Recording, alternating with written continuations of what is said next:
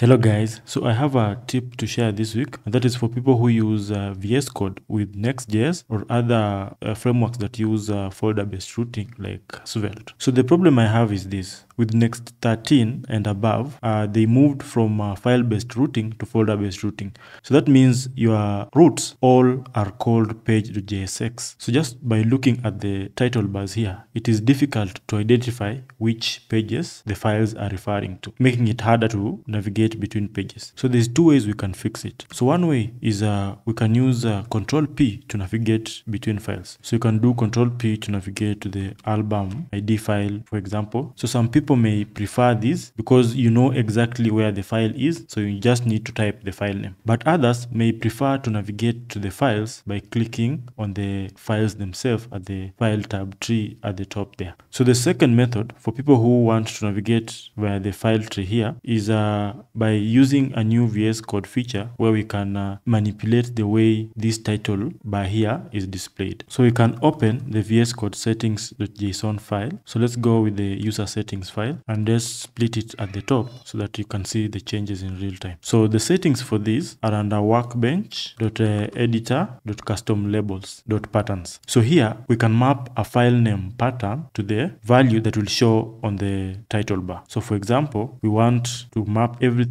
under app and then every page.jsx file under app folder. So if we give it a value of page, then you can notice that all files with page.jsx extension have a page title bar. And to make it easy to identify which page this is, there are variables provided to us like dir name, where we can get the current directory of the file. So just looking at this, I know this is a page for the tracks folder or for the artists folder or for the albums folder. So we can do the same for the layouts too. So we can copy this and then change the file name to layout, and then this becomes a layout. So if we save this, we can now see the layouts with the folder name. But this also introduces a new issue. So it's great for folders that have file names that are easy to identify. So for example, for folders like at tracks or at artist or at album, it's easier to identify them from the top here. But there are folders for dynamic routes like this one here that uses the ID route.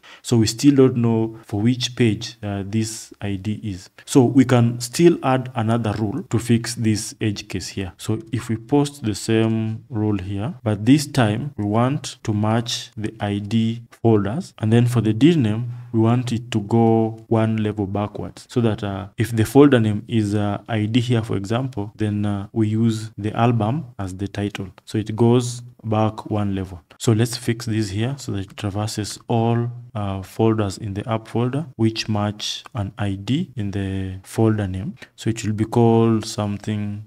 So let's make it ID page. So with that, we get a better title here. So we know that this ID page is for the album route. So if we open another page here, like the album ID page here, you can see the title name now matches with the folder name properly. So you can do the same thing for the layout page. So you can also match the ID for the layout, and then we can call these the ID layout, and then again we go one level above. So we know that this is a layout for the album ID page like that, and also we know this is a layout for this ID page here. So that is it. I hope you learned something new today. So thank you so much for watching, and see you in the next video.